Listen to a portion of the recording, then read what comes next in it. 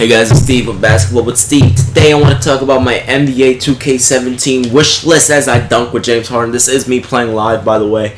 But I know it's a little late, and it really doesn't make sense to do it now. But I just want to tell you guys what I would like to see. This isn't really for the developers because I honestly doubt they care because the game's probably already finished being made.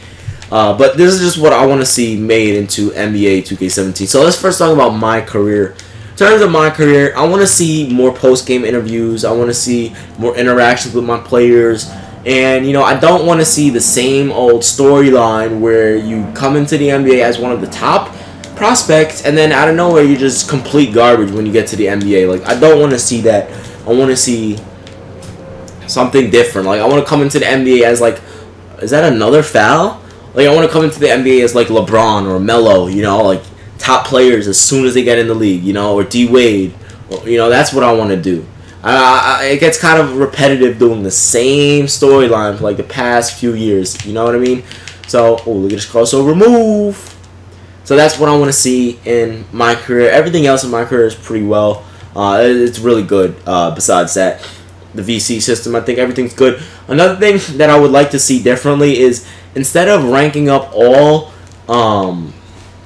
of the different categories at the same time, like I would like to see how it used to be. I think it was like in 2K14 or 13 where you would do each individual thing separately, like inside shooting, three-point shooting, dribbling. Because let's say you just want to be a role player, like you want to be a shooter. So if you want to just be a shooter, you can't do that because you have to rank everything up along with that. Or let's say you just want to be a dribbler and a passer. You can't do that because you have to rank up everything else, Or like you just wonder, you can't. Every player is pretty much the exact same. So when you go into my park, you have players that are like 7 foot tall that can do what a 6'1" guy does. And I know there's players like that in real life, but not everyone wants to be an all-around superstar player. Like sometimes you just want to be a shooter. You want to stand around on the court and catch and shoot, like Ray Allen in the post-prime era, or like a Kyle Korver.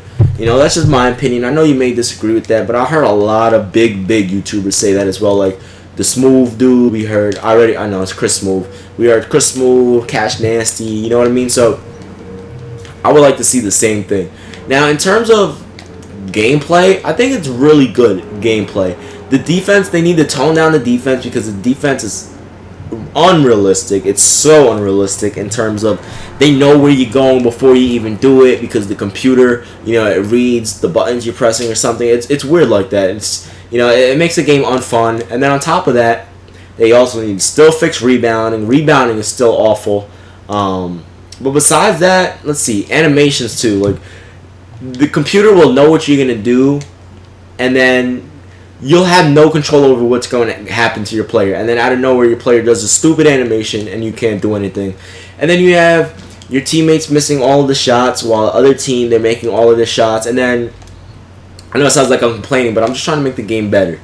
And then, you have teammates leaving players wide open on defense. For no reason, they'll just drop off a player, they'll pass it, and now they'll make a wide open jump shot. So things like that, are messed up. But besides that, I think the game is really, really good. But my main thing that I really want to see differently in 2K17 is I would like to see Situationals back. I don't know if you guys remember Situationals. This was from like 2K9, 2K10 days. But what it was is like you can pick how much time is left on the clock, how much the score, things like that, and then you have to try and make an epic comeback. Like that was fun. That's really fun. Instead of playing and then yada yada yada, things like that. So that was really, really fun. And I wish that game mode would come back. And the other thing that I really want to talk about is the atmosphere of the game. I feel like the game is really good, but it's just lacking a great atmosphere. And what I mean by that is like, let's for instance, if you guys don't know, I'm a really big New York Knicks fan. So what happens when someone hits a three-pointer in Madison Square Garden and they play for the Knicks? This is kind of weird the way I'm going to say it, but they're like 3-point ball, Carmelo Anthony, like something like that. So instead of that, they'll just have 3 Carmelo, like that's what 2K does, and it's just like it's the same thing for almost every single arena. And it's just like, okay, can we have the announcers for each arena in the game? I don't think it's going to be that hard, to implement that in. You know what I mean? I don't think it's going to be that hard to put that in the game. And then the crowd as well. I would like to see realistic crowd reactions. Like, there's times where I'm beating a team by 10 points and there's 30 seconds left. And, you know, the team, we're in their arena and the team's fans, you know, they're cheering. Like, it doesn't make sense. You know, why would a team be cheering? They'll either be booing or they'll be leaving the stands, which they do leave sometimes in this game, but the majority of the time it's still packed out. You know, they're still cheering. And, you know, I just would like to see realistic crowd reactions. Like, if you dunk on someone's head, I want to see the crowd jumping up and down. I want to see your bench players jumping up and down.